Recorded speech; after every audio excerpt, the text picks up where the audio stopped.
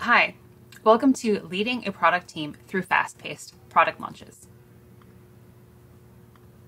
I'm Kaczorowski. I'm the head of product at Tailscale. Tailscale is a WireGuard-based mesh VPN solution. Prior to Tailscale, I was at GitHub working on software supply chain security, and before that at Google Cloud working on Kubernetes and container security and encryption key management. Startups are different from big companies. And so today I'll be talking about how to lead a product team through fast-paced product launches. For Tailscale, a startup, I've got to build and scale out a team where our pace of launches is hectic at best, compared to, say, GitHub and Google, where you might launch things over several months. And throughout this talk, you'll hear my bias towards things that are B2B or developer-centric, as well as security-focused, where these are the kinds of products that have really strict requirements around what users want to know about upcoming changes. So what will we cover in today's talk? First up, we'll dive into what a launch is at the minimum. That is, what is the MVP of a launch? If you do nothing else, this is what you need to do. Next, we'll uncover the different kinds of launches that you'll encounter, including mainly the difference between front-end and back-end launches. But launches aren't one-size-fits-all, so we'll also discuss how different kinds of products, whether it's B2B or B2C, require tailored approaches. And lastly, we'll discuss internal process changes that you can make to make fast launches more sustainable. So let's jump in. So first, you're probably here because you're wondering how to get your team moving more quickly. I don't have a good answer for you on that right now. That's going to be a different talk. But I'm here to talk about what happens when your engineering team is running ahead of product, when you're shipping new functionality and improvements that come faster than you can handle them. Some of you are probably thinking this can't be real. It is real. It's often what happens at startups. Like I said, in my prior work at large tech companies, I might be working with 2 or 3 eng teams, and we might have a launch every few months, or for smaller changes every few weeks at best. Now that I'm a startup, sometimes we launch, the feature that we got word our competitors working on the same day. I think the fastest that happened was exactly that. We figured out our competitor was working on a feature on similar functionality. Myself and 2 of our engineers picked up the work around 9 a.m. that day and had it fully working, with UI, docs, and a blog post by about 2 p.m. And that's fast. But I want to clarify, that's not the typical speed to launch, which is probably more like 2 to 3 weeks for something smaller or 1 to 3 months for something larger. But what you're solving for is being able to react to an opportunity when it comes along and get something out the door quickly. So with that in mind, you don't want to slow down product launches or engineering. You want to keep moving. So in this scenario, my everyday reality, we want to get launches done as quickly as possible and make them as repeatable as possible.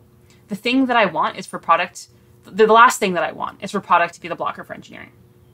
That also means that your launches might not be as good, right? You might not have a competitive battle card or a landing page, and that's okay. What's important is knowing when the launch is important enough that these things actually matter and then focusing on them then. So as I said, we can't always do everything for a launch. Let's talk about the MVP for a launch. It sounds silly to start here, but what do we actually mean by a feature launch? Well, a feature launch is when your product introduces new features or functionality, or you make changes to your existing product or service. A launch could involve adding new features, improving existing ones, or even redesigning the user interface. And it's typically when these updates are made available to the public, though you might also launch functionality privately first to a smaller set of users. And so looking at what you actually need out of a launch, I could write a PRD for launches. This isn't that, but let's talk about this like a product. What's the MVP that we actually need? What's the minimum we need to get done to launch something? I think that there are 3 key requirements that need to be addressed. First, the functionality of the product must work as expected. How do we solve this? Tests. This involves writing and running tests to validate that the functionality is working as intended.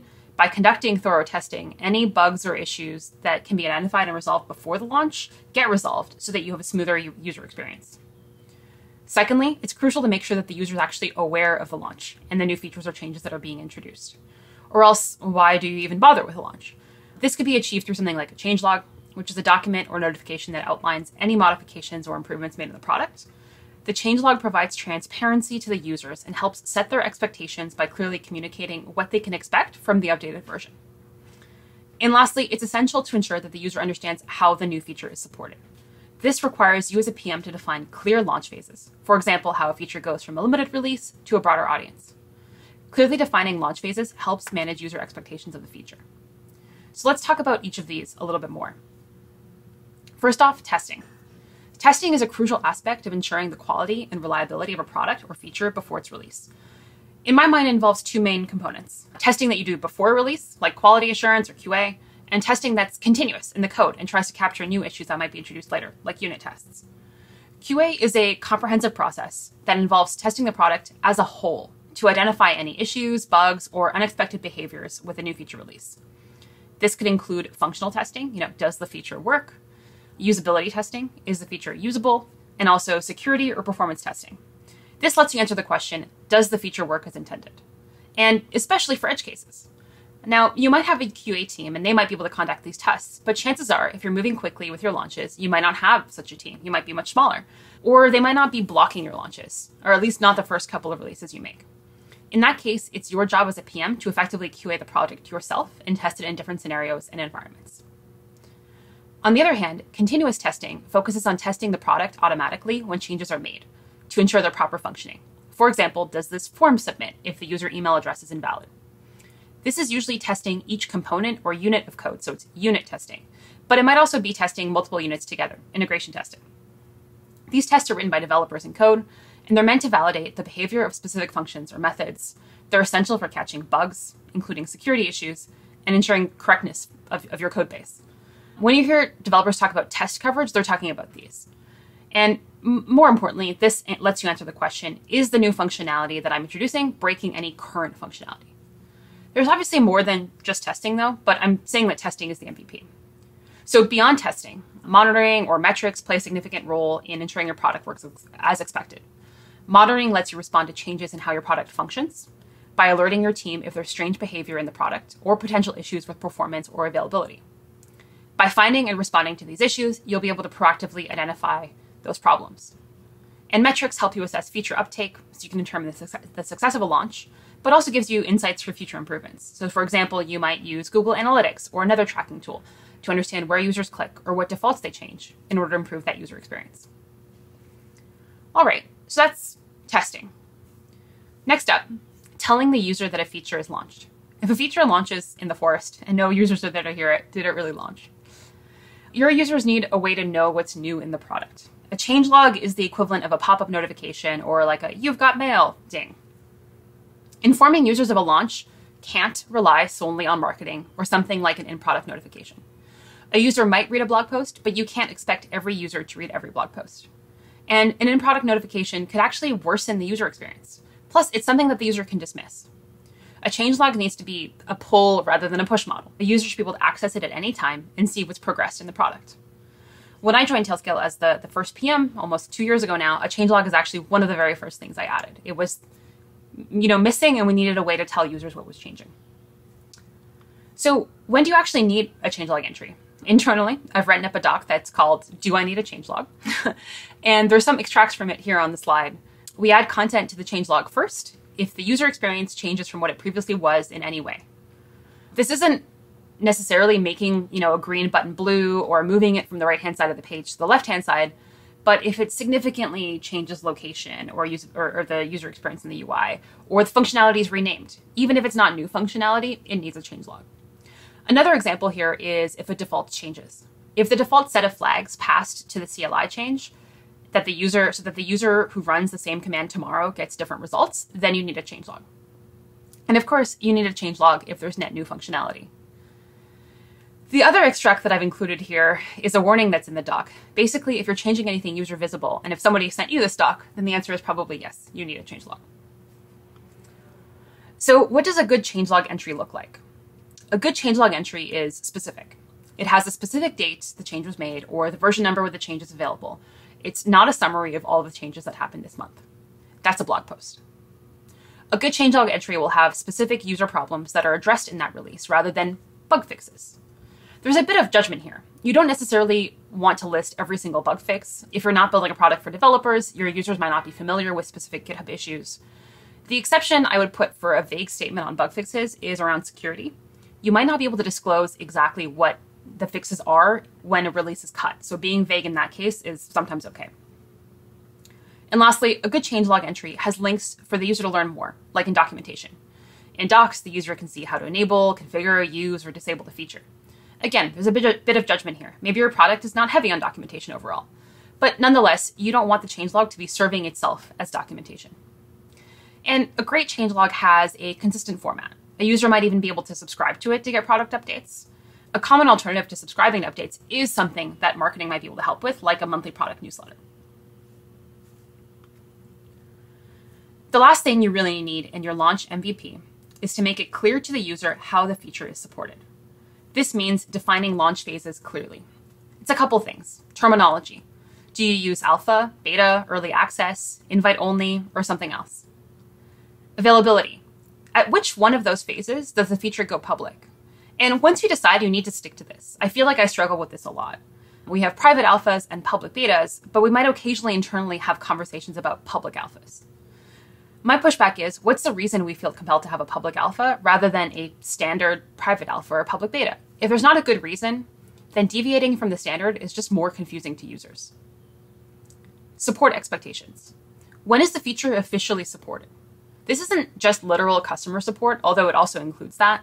It's about verifying that the feature works in most common scenarios, but also that it works in a bunch of edge cases, like different platforms or languages or integrations, whether the feature has documentation, and whether there's, customer support. For infrastructure products, which is, again, what I work on, this is often just, can this be used in production? That's what the customer is really asking. And terms of service. This sounds silly, but it's a common oversight. You need to make sure that your terms of service cover features that are not generally available, and any concerns that you have about sharing those features pre-release with users, like NDAs. At a past job, requiring customers to sign a separate set of terms blocked me from getting sufficient users to give feedback on the product. So once you have these launch phases clearly defined, you should publish these on your website so that users know exactly what to expect at each stage of a launch. As an aside, I often see PMs mixing up launch phases with defining the minimum viable product. The actual minimum viable product, I mean here, not the MVP for a launch. You might hear PMs say that, this is the beta scope or this is the MVP scope. But then it's not clear if there's more requirements after beta or why these requirements are tied to the beta launch phase. The standard requirements for beta or GA should be about how the product works and if it's supported across your environment, not about scope. So for example, you might always need audit logs for the feature at beta. Then, if you're comfortable doing so, define generally when the MVP is expected to be completed. Say it's beta. That means you're saying you're not adding any other functionality from beta to GA. Or say it's GA. The other party that's going to have an opinion here is marketing. They'll want to know what phase to spend marketing efforts on. Again, I don't think it really matters as long as you're clear and consistent. So how do you make sure that you consistently launch products at each phase that have the same requirements? Launch checklists. These include the things that we just talked about, like tests and monitoring in engineering, or integrations with other functionality of the product, or whatever coverage you're committed to at each launch stage. So things like writing audit logs, adding new API methods, or CLI commands. Giving a signal to the user that there is a launch in the product or in documentation, including what release phase the feature is in. Documentation for the feature on how to use it, a changelog entry, and any other changes that you might need to your docs or website, like adding the feature to a pricing page or a features page. These might not all apply at every launch phase and for every size of launch. So typically you'll also define launch tiers with marketing so that they know where to focus their efforts, which is on the launches that matter. And to my earlier point, agree with them if you plan to spend more effort on certain launch phases, like beta versus GA launches.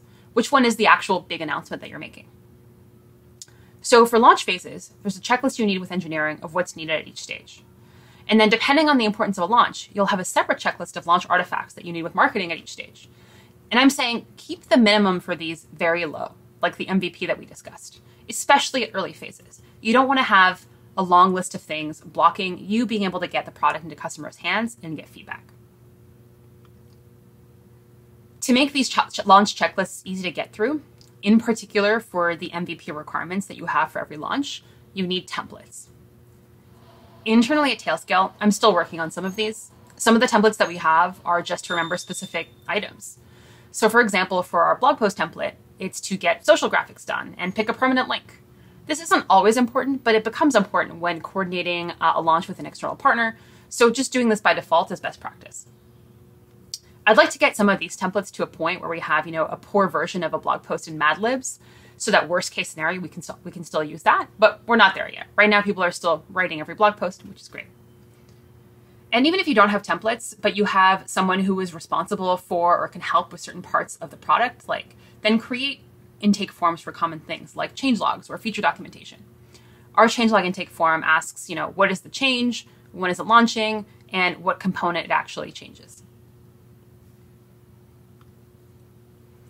All right, so we've talked about a launch MVP. Let's talk about when you might deviate from the MVP or need to define different processes. The first reason this happens is different kinds of launches. By different kinds of launches, I mean what's changing in the product. This is really about the surface area of your product. In the simplest case, your product might be a static web app, and the only thing that can change is the app itself.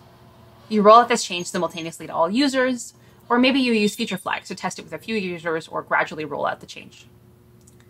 But in a more complicated scenario, you might have a web UI, desktop or mobile applications, and backend changes to the API, your database, whatever. These all have changes, some of which might be user visible, and all have slightly different rollouts. So my suggestion to you here as a PM is to, first, understand how these rollouts differ. Do you always use feature flags? How frequently do you release your desktop or mobile apps? How does versioning work? This matters because you might not have the ability to change the timing of some of these, like when the App Store approves your app. And you need to be able to be ready and launch and respond to changes when they occur.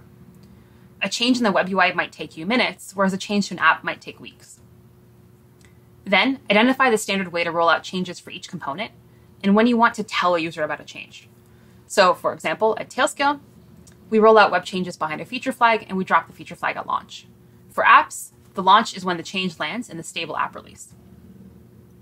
And lastly, I'd say, to ensure the engineering team understands what kinds of changes to the backend you consider user-facing and so need to be treated like a launch.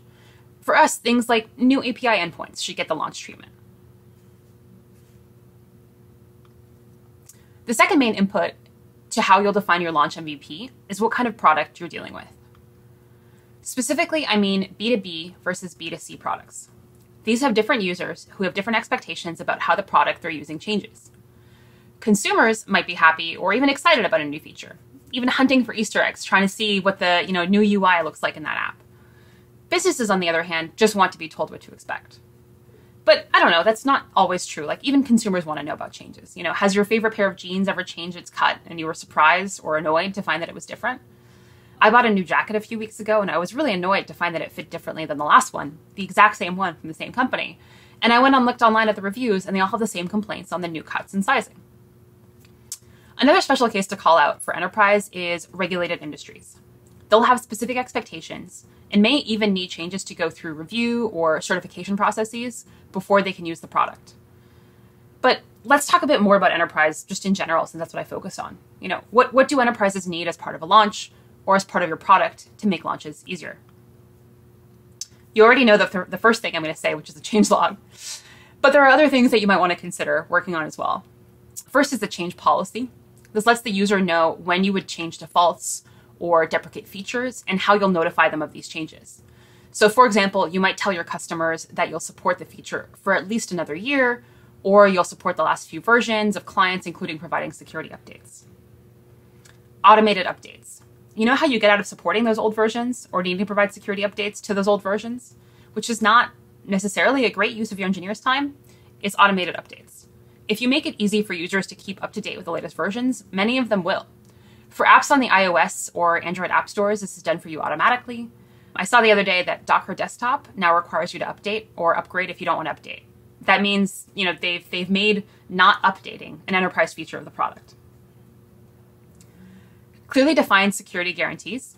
If you're explicit about what security you expect to have and that you can't make changes that will weaken that security, it'll help your customers decide what their risks are.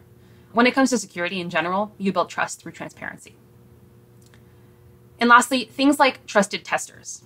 It's hard to get businesses to test new features as part of their work because they don't want to have any issues. They don't want to encounter any issues as part of their live production environments. So work with your users to develop test environments, or when you find users who are willing to test lots of features, involve them more deeply in something like a trusted tester program where they get early access to features, can provide feedback directly to your team, or have other perks. And you might be thinking, with all of these restrictions on how I make changes, can I even do any experimentation? And this is another area that B2B and B2C really differ. since B2C users are more amenable to changes, they're also more amenable to experimentation. Your business users might not be. You might have other restrictions though. For example, you can't really test different versions of your apps if they're distributed through an app store. You can use something like TestFlight to get, early access to things, but it's not different versions. It's not the same kind of input that you would get from A/B testing on the web. Instead, you'll need to build new testing and feedback mechanisms. In particular, think about how to get earlier versions of the product, especially when they're still in ideation, into folks' hands for testing.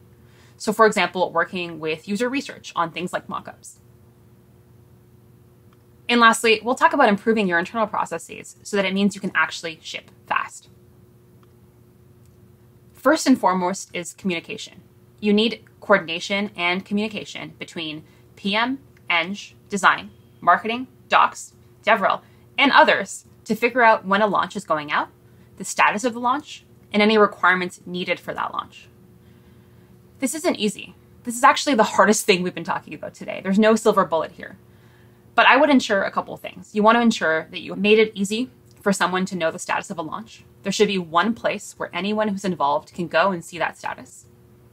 That you communicate out regularly on the status of various launches, especially when something major changes. Does a contract fall through the day before the launch? Everyone needs to know as quickly as possible. And this is where the launch phases and the checklist we talked about earlier really matter. Being clear and consistent on status and on what's missing. Changing the launch phase, the MVP scope, the requirements, the name of the feature, the launch date, etc. will all confuse folks. Some of these things will change. Those changes should be material changes. They shouldn't just be you changing the definition of alpha requirements. And just in general, over-communicate. If you think you're communicating too much, you're probably not, and do it some more. Just over-communicate what's going on with your launches. Second is making it easy for anyone internally to edit and contribute to things. I've worked in a few different tech companies now as a PM. In one of them, I couldn't edit documentation directly, and it drove me absolutely crazy. I had to file a ticket, and it would always end up being lower priority than something else. It thankfully never delayed any launches that we had, but really frustrated me. As a PM, it's your job to unblock things and to help get things done.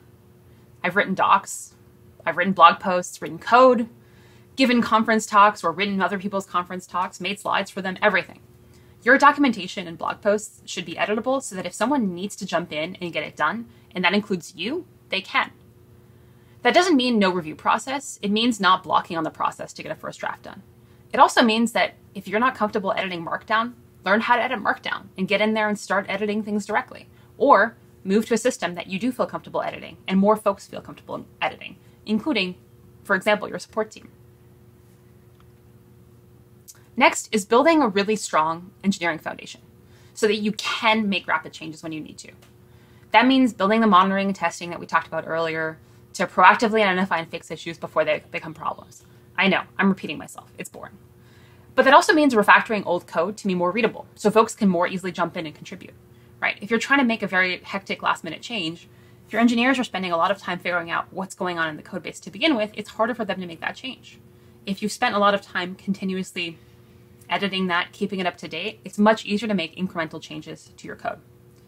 You can't always move fast. Sometimes you have to go slow to be able to move fast, again, when it really matters. And lastly, pointing people at the right problems to work on. As I mentioned earlier, I'm often running behind engineering right now at Tailscale to catch up to new functionality we're working on and new launches that we have coming up. We don't always write a PRD for every feature. What makes this easier, though, is pointing engineers at the top problems or issues that you're dealing with. Sharing customer conversations or notes with them. Maintaining a backlog so that if somebody has extra time, they know what they could help you with if they picked up. So, maintaining and sharing your backlog on a regular basis. You might also do kind of regular issue triage to continuously address the top issues that are being reported.